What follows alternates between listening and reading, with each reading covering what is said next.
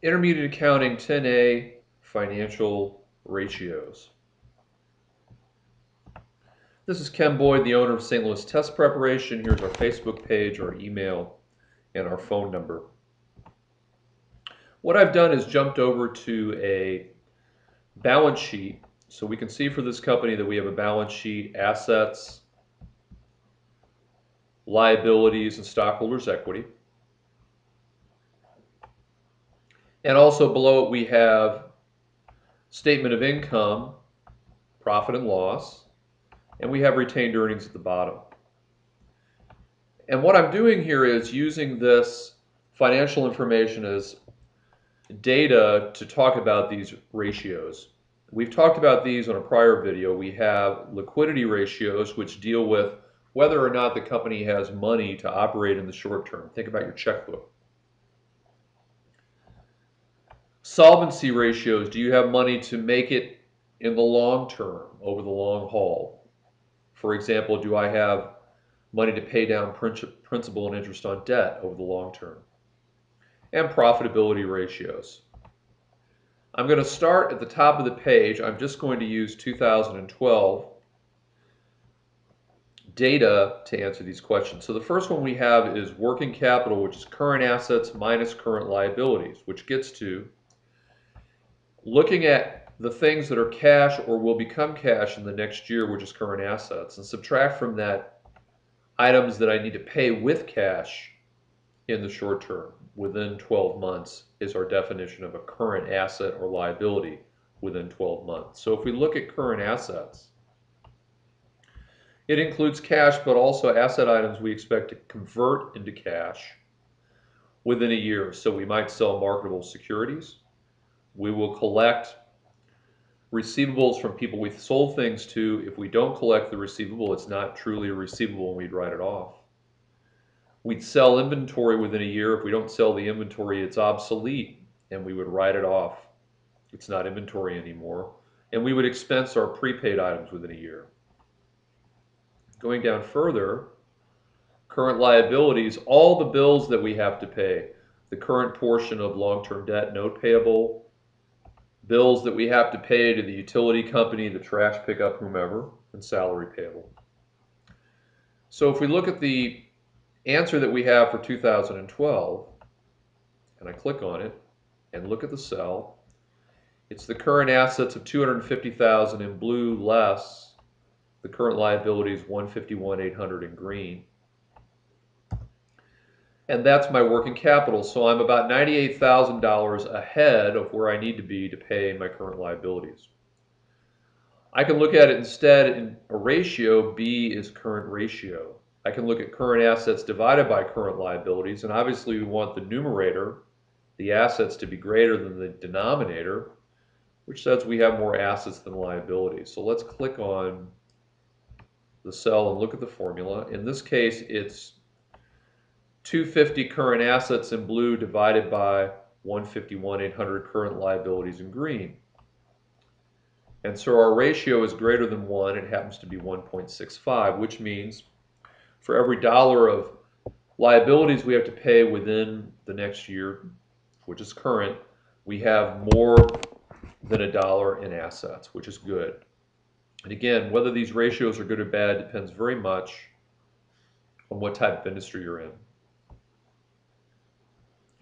C, quick ratio or acid test ratio says, let's exclude inventory from that current asset total, assuming that of the current assets that I have over here, the one that will take the longest to convert to cash would be inventory, because we have to find people to buy the inventory. So let's subtract inventory from our current assets, take that total and divide it by current liabilities. So if I click on the cell and highlight, you see that we have $250,000 in assets, and we subtract the $135,000 in inventory, which is a big chunk, over half of it. That's our numerator. Our denominator is the current liabilities, $151,800. And so we find that our ratio is now below 1, which means for every dollar of current liabilities, the numerator is about 76 cents to pay that dollar in liabilities over the next year. So those are sort of checkbook current assets versus current liability ratios, A, B, and C. Let's think about receivables. Receivables turnover is net credit sales, those sales that we sell on credit where we don't get paid right away, divided by average gross receivables. Now this chart I explained to the student does not show everything we need. I don't know, for example, if the sales are all credit sales, so I used this revenue number and I assumed it was all on credit. Gross sales would be, gross receivables, excuse me, would be receivables before sales, discounts, and allowances. I'm going to assume that the receivables are gross receivables. And for average, what I've done for 2012, if I click on the cell, is take 2012 plus 2011 accounts receivable and divide by 2 to come up with an average. And what my formula does is take the revenue number at the bottom,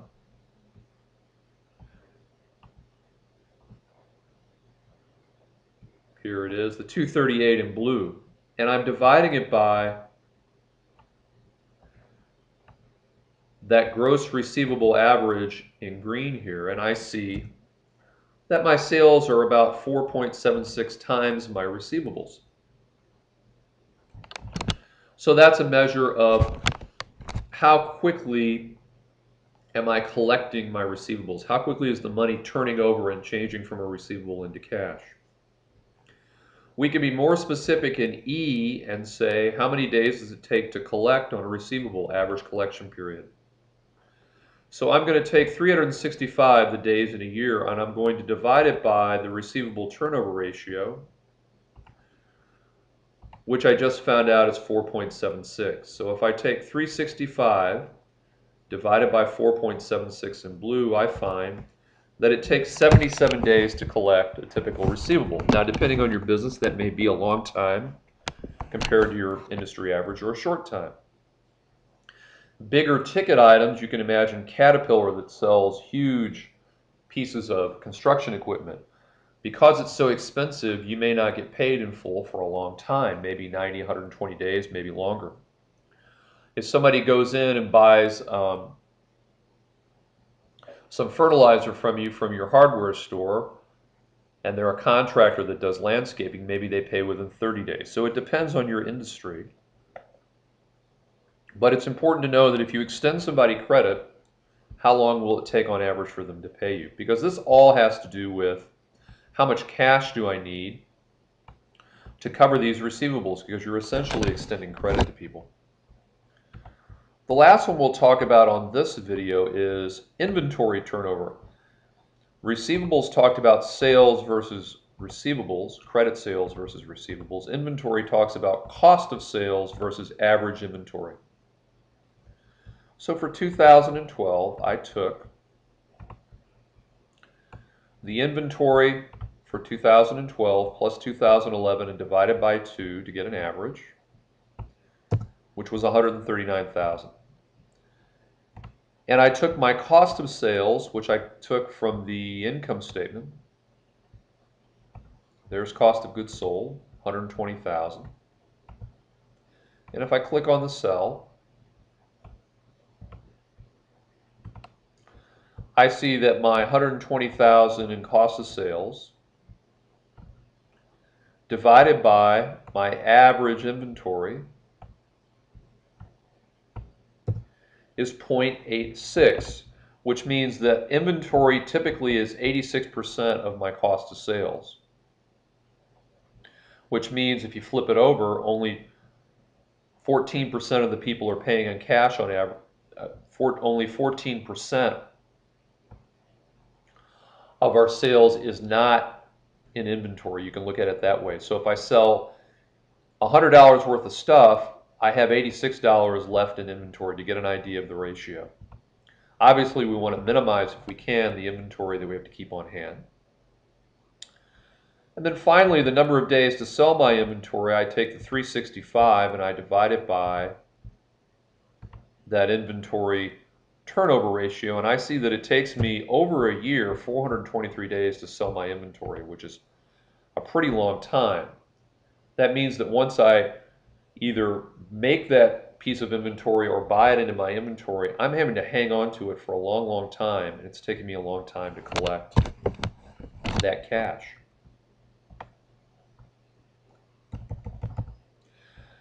That's as far as we're going to get on financial ratios. For more topics that are not on the web, you'll see a web page that lists videos you can get by topic. You can access either the spreadsheet templates or the videos themselves. Here's our YouTube channel, Ken Boyd STL, all one word. You can email me for a complete list of our YouTube videos. For live one-on-one tutoring and chat sessions, here's the website, stltest.net. Finally, here's my email and my phone number. Thanks very much, and we'll see you next time.